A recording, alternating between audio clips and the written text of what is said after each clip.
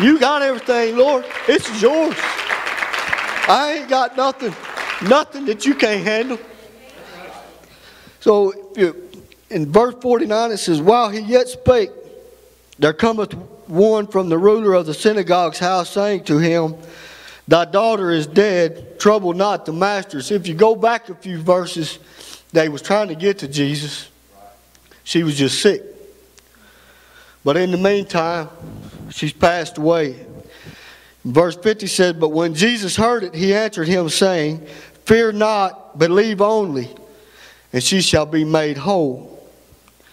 And when he came into the house, he suffered no man to go in save Peter and James and John and the father and the mother of the maiden. And all wept and bewailed her, but he said, weep not, she is not dead, but sleepeth. And they laughed him to scorn, knowing that she was dead. And I'll stop there for a minute. How many of us, I can't say I wouldn't have done the same thing. You know, because I was sitting over there that day and I had it in my mind. I said, you know, this is a bad deal. The first time we ever have a Labor Day picnic and this is going to hang over it. That's what was in my mind. But see, he had different plans. You know, so I can't condemn these people for laughing him to scorn. I was feeling the same way for myself. I'm just human. And he pulled them out. He pulled them all out and took her by the hand and called, saying, Maid, arise. And her spirit come again, and she arose straightway, and he commanded to give her meat. That's all it takes, is one touch. How many times, I know it's happened to me and others, but how many times have we been down, discouraged, whatever it may be, and we get just a touch?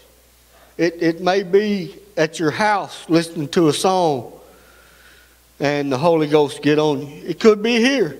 There's nothing that says that you got to be here for it to happen.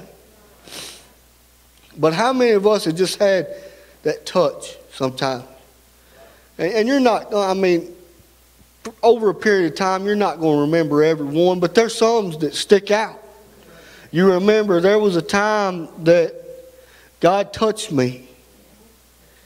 And the situation I was in was bad. But when I come out of it, I was a lot better. Not only that, you build on the faith on that, saying, well, he's done this before. Well, now I know he can do it again. And the next battle you fight, it's a little bit easier. Because you have to live sometimes off of the past, what has happened for you in the past. And I know we like to put the past behind us, and I'm all for that. But some things from the past, we have to draw power upon and draw strength upon. Try not to chase too many rabbits tonight. So. And I'm under strict orders to keep it short. I'll probably have my plate broke if it's over 30 minutes or something. We've all heard of the term life, liberty, and the pursuit of happiness. Well-known phrases in the United States Declaration of Independence. The phrase gives 3 examples of unalienable rights in which the Declaration says has been given to all beings by their Creator, and for which governments are created to protect. And they was right. Those 3 things did get gave to us by our Creator. You may feel as though you have no life, no liberty, because you are bound with things, and that happiness is something that you will never have. I can tell you how to get these things. It's in a relationship with Jesus. Life. John 10:10 says, the thief cometh not but for to steal and to kill and to destroy. I am come that they might have life and that they might have it more abundantly. That's Jesus speaking. He's the life. So that's where we get our life. Liberty. John 8:36. If the Son therefore shall make you free, you shall be free indeed. Jesus speaking again. 2 Corinthians 3:17. Now the Lord is that Spirit. And where the Spirit of the Lord is, there is liberty. The pursuit of happiness. Well, to break this down a little bit, if we're going to have true happiness, it ain't going to come but from one place. And that's from up there. So we're going to have to pursue Him. The first thing is, and I didn't write this down, but I believe it's Brother Pete's favorite scripture. Seek ye first the kingdom of God and His righteousness, and all these things will be added unto you. That's talking about a little happiness. There's a little happiness in there. You put Him first and seek Him, you'll be happy. But for some scriptures and they're based on joy. Romans 15:13. Now the God of hope fill you with all joy and peace in believing, that ye may abound in hope through the power of the Holy Ghost. Romans 14:17. For the kingdom of God is not meat and drink, but righteousness and peace and joy in the Holy Ghost. That's where our joy is at. It's in the Holy Ghost. Amen. You know, you get full of the Holy Ghost, you ain't never been happy like you've been happy. Huh? I ain't lying to you. I ain't going to stand up here and lie to you. I ain't that brave. I might fib to you a little bit outside, but I ain't going to do it in here. I'm just teasing. If we're going to have a life full of life, liberty, and happiness, we're going to have to get full of the Holy Ghost. There ain't no way around it. There ain't no ifs, ands, or buts about it. That's the only way it's going to happen. That's right. And I know this. I try to find happiness in everything under the sun. It does not work. Amen. You can take that to the bank. It does not work. Calm down for a minute. Now you might think, because I know there's a lot of us in here had the Holy Ghost for about 300 years, but you might think that, and I'm just teasing, so nobody takes that to heart. I got to try to joke to keep my nerves down. But we might look at this message and think that that's strictly for somebody who don't know the Lord, but it's not. Every one of us, when we walk through these doors, God has something for us. I don't care if you've been here 100 years or 5 years. When we come through them doors to have church, He's got something for you. The next thing about that, you know what the next thing is, Sister Rita? I know you won't get mad at me. It's up to us to get it. I just ain't going to come up here and plop my behind down and get it. I got to put some effort. I got to put a little go ahead. I got to praise Him a little bit, worship Him a little bit, even though I might not feel like it sometimes. In order to get what I got to get or what I need to get, I have to put forth the effort to get it. Amen. You know, it's free. We know it's free. It don't cost nothing. But we got to get the effort to get it. That's the only thing it really costs is a little bit of effort. It may be a struggle to get it, but we got to fight for it. We got to get it up here, down in our heart. When we come here, we're getting what God has got for us. I'm getting what I need tonight. Amen. And when I talk about that, I start thinking about the woman with the issue of blood. She fought. If you read the scripture, she fought through the crowd. You can just imagine a crowd of people thronging Jesus. And she fought through the crowd to get to him. You know what that tells me? She made up her mind. I'm tired of living the way I'm living. I know where the answer is. I know where to get it. And there ain't nobody or nothing going to stand in my way. I'm fighting through everything here, and I'm going to get what I need to get.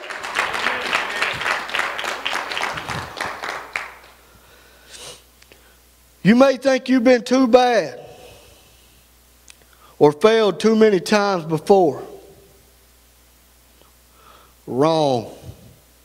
That's a lie from the pits of hell. The devil will play on you as long as you will let him. Paul said in Romans 3:23 that for all have sinned and came short of the glory of God. And to an old wretched sinner like I was, that was good news to know. Because I don't feel like that there was anybody that failed the Lord as much as I did. I will expound on that a little bit later. 1 John 1:9 says, if we confess our sins, he is faithful and just to forgive us our sins and to cleanse us from all unrighteousness. Now, Sister Leanne, I know you won't get mad either. But the old devil tries to tell me, you know, Sister Leanne knows how you used to be. She knows what you used to do. Your sister knows what you used to do.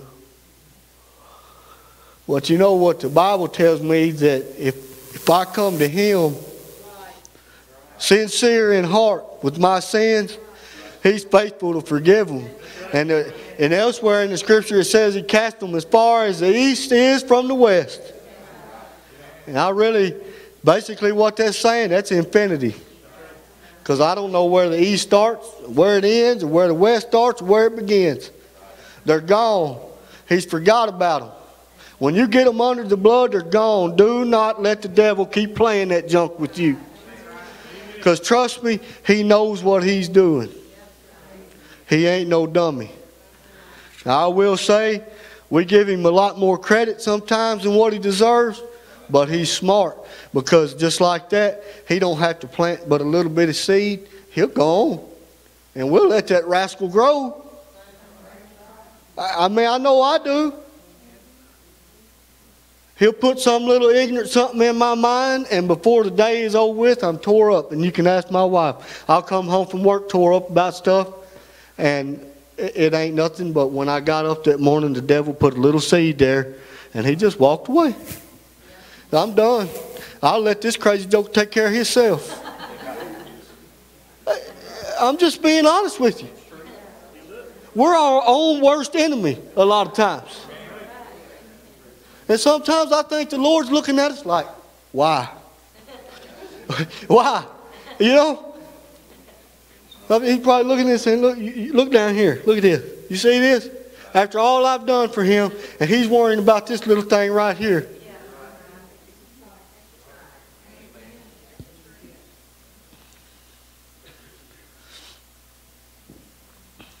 I'll try to put that paper up and I wasn't even done.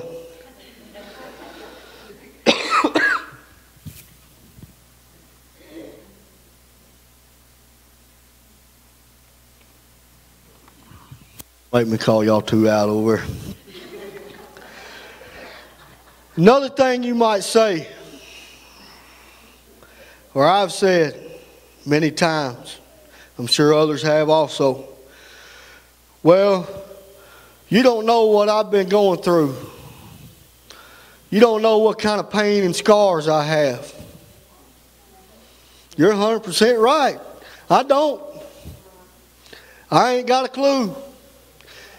But I know a fella that can fix you. Ain't no doubt about it. Mark 5, see the story of Legion, and this is another one of them stories that just kind of, it intrigues me. And it says, and they came over unto the other side of the sea, into the country of the Gadarenes. And when he was come out of the ship, immediately there met him out of the tombs a man with an unclean spirit. The devil had a hold of him. who had his dwelling among the tombs, and no man could bind him, no, not with chains. Because that he had been often bound with fetters and chains, and the chains had been plucked asunder by him, and the fetters broke in pieces, neither could any man tame him. And always night and day he was in the mountains and in the tombs, crying and cutting himself with stones. But when he saw Jesus afar off, he ran and worshipped him. And I want to talk about this story for just a little bit. You have to imagine the man, I can't even hardly fathom it.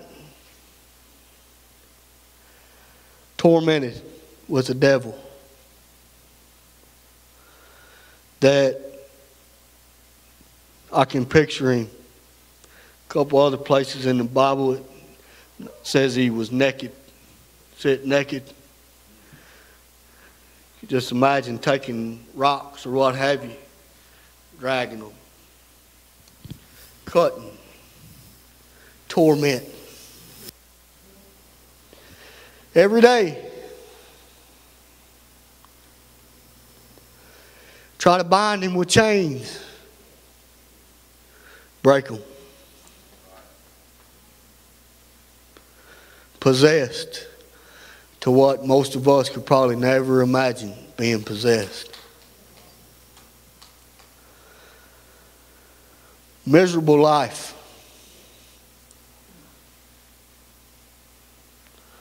But you know, that's kind of somewhat the pain that people feel.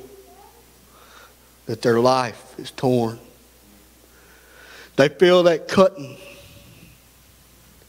Just like you took a knife and cut. The wounds are real. Scars. No doubt he had scars all over his body from cutting himself. We can't think what it's like for me to wrap Brother Mark up with some chains and him go pow, and they're gone. Well, see, the Scripture, you'll have to forgive me, I'm not denying the Scripture, but you'll see where I'm going. It says he couldn't be bound, but we know he really was bound. The devil had him bound. May not have been physical, they couldn't keep the chains on him, but he was bound.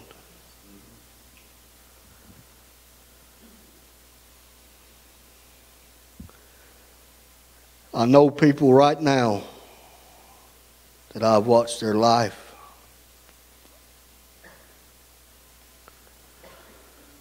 spiral out of control.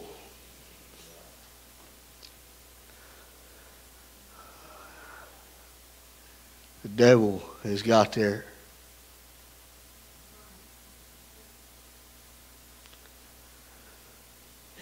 People that I never thought would do things that they've done. They've done.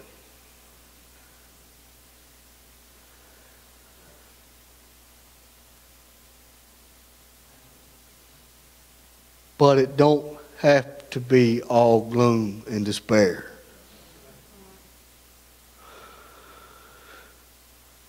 Because there's one thing we can take from this. As I said, when he saw Jesus afar off, he ran and worshipped him. If you read on, Jesus tells the spirits come out of the man, and they suffered him to go into the swine feeding on the hill. And no doubt, if you read on in the Scriptures, no doubt there was people that come to see this man every day. I could just imagine Brother David come by and say, "Come on, Brother Johnny, let's go. I want to show you something." People knew him. They knew what he said up there and done.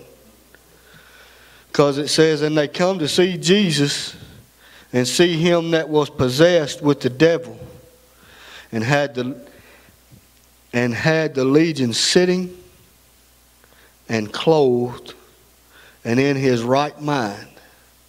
And they were afraid. I mean, I don't know if you could blame them or not. They knew what this fella had done on a daily basis. And to see him sitting clothed in his right mind. But later on it says that Jesus tells him to go home to thy friends and tell them how great things the Lord hath done. That's what he can do. See, when we dig ourselves down in that wretched place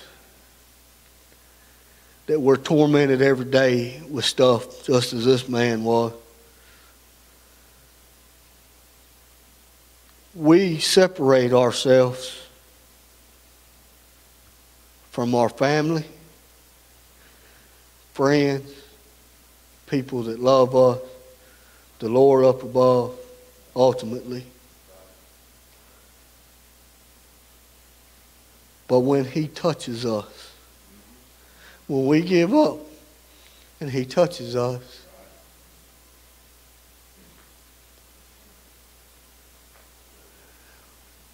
we can start getting them back.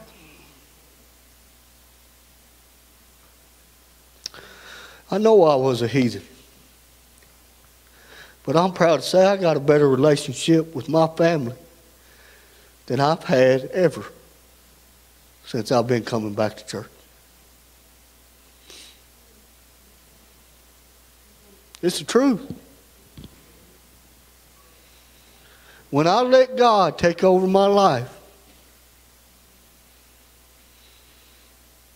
everything else is right into place.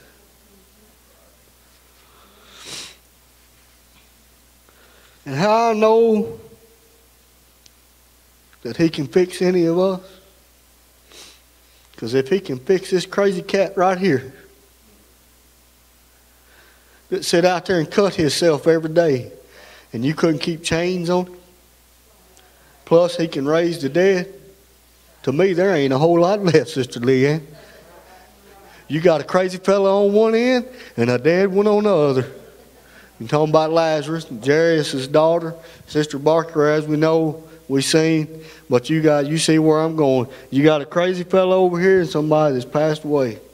That's like the tail of the tape on two sides. That's about as far as you can go to either way. I've often thought about this man right here, and often thought about what led him to be in the place that he was in.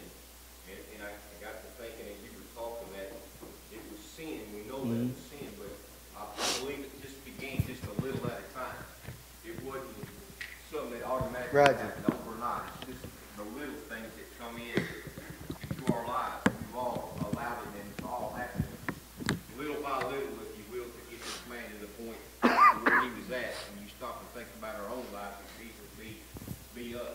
Just little by little. Yep.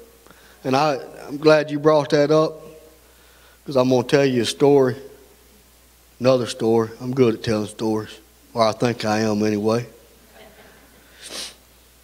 Some of y'all might disagree, some of you might agree, but I got the mic for right now, so. But I believe you're 100% right, Brother David. There ain't no doubt, because we don't just all of a sudden wake up tomorrow and find ourselves sitting in a bad place like that. It does happen over time. Miss a church service. Miss that one, it gets a little easier to miss the next one. And I'm not trying to pastor, I'm just telling you, from my own personal experience, I done been there. I can tell you for a fact, you miss tonight, you'll start trying to miss Sunday. You miss Sunday and you think, well, man, I'm tired on Sunday night, tired. I didn't go this morning, might as well not go tonight. And before you know it, you ain't been in 2 months. I've been there. The first step of coming through these doors and leaving different than what you came in is being willing. We have got to be willing to do that. God ain't going to make us do anything. It is a choice we will make. He's not going to do it. It's not the business he's in. If you go to him, he'll take care of you.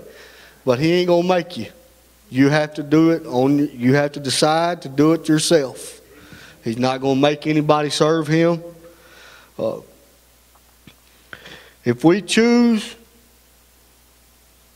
to leave this place different than what we came in, he's going to be right there alongside of us, helping us to do that. And I picked up a couple scriptures out of a couple older Pentecostal heralds. And I don't know how I missed this section in there, but I didn't recognize it.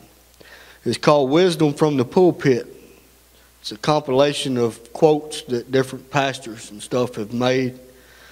But I thought a couple of them was kind of fitting for this tonight. And one of them by Tim Gaddy says, an altar is a place where God and life collide.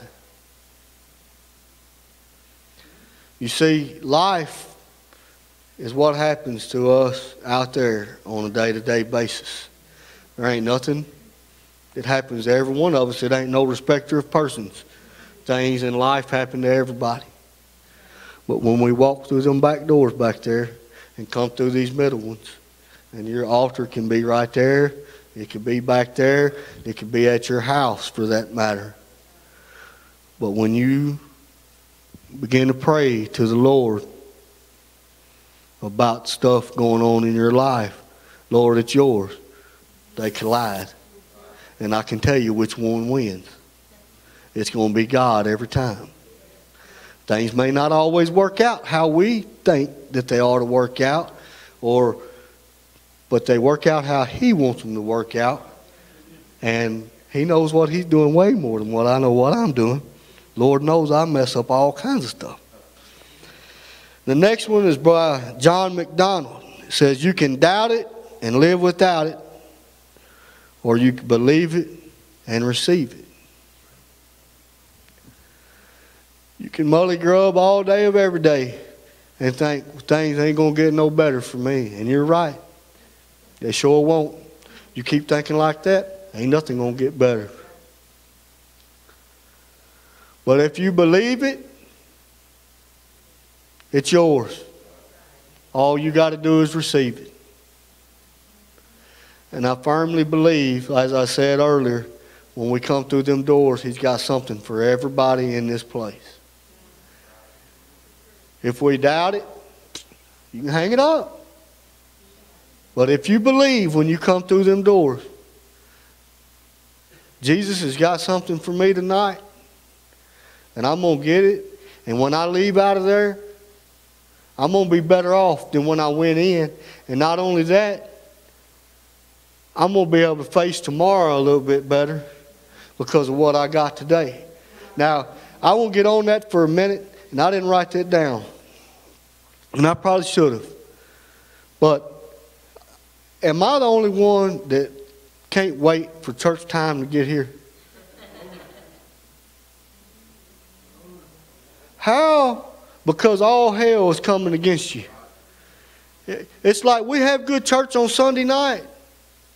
Monday, you better get ready. And if you ain't got nothing on Monday, Tuesday, you for sure better be looking out because it's coming. You're fixing to fight a fight. Well, let's think about something. How much easier would it be if we started getting what we were supposed to get when we come through these doors? How much easier would that fight be on Monday and Tuesday and through the day on Wednesday to get back on Wednesday night? If we filled up when we was here, we'd had a fuel to carry us. I'm as guilty as this as anybody. I start sputtering about Monday afternoon a lot of times. But that's what we got to do. We got to fill up when we're here. You know? And that was the, so to speak, last little bit of out of the Bible I want to go. But I want to tell y'all something. I don't know why. I've never really told this as in depth as what I'm going to tell it. But it will lead you to how I changed that I got one day that I purposed in my mind